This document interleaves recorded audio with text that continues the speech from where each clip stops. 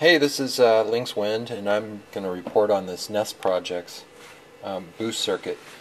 You can see here just how tiny it is. It's a bridge rectifier, 2 capacitors, and 4 diodes. And what it'll do is it'll triple the voltage going into your battery at low RPM, low wind speeds. And once you reach regular cut-in voltage, it'll bypass the circuit and just go through the bridge rectifier. So it's a clever little thing. And I'm going to hook up the wind turbine and show you what the voltage will do. So we're starting at 11.83 on this 12 volt battery.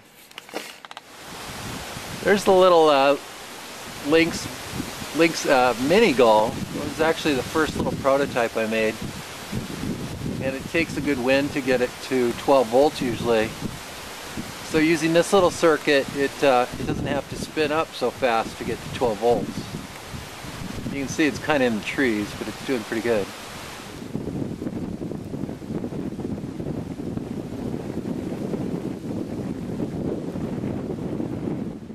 Alright, I've got the wind turbine hooked up.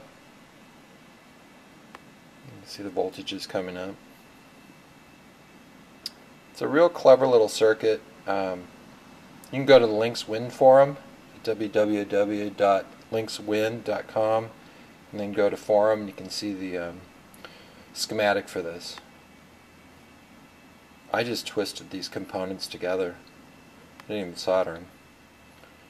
So at this point we're doing that low wind charging. When the wind kicks up, you'll see the voltage will jump to over 13.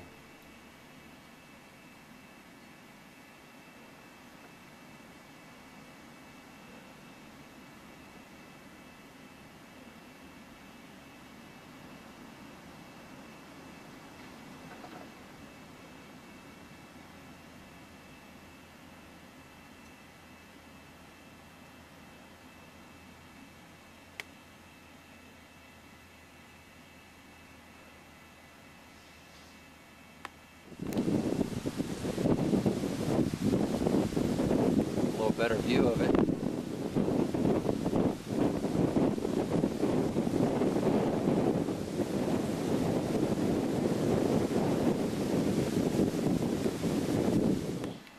So this is set on amps. So you can see we're putting in 30 milliamps, that little turbine.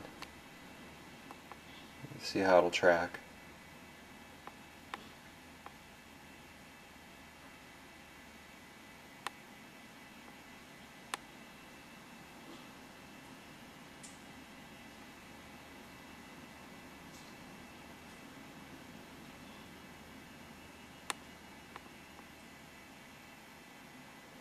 So this is a nice little setup if you've got a sort of a low voltage alternator and you wish it cut in sooner.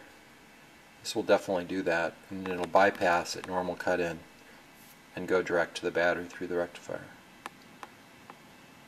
But you'll get some charging even when the winds aren't real high.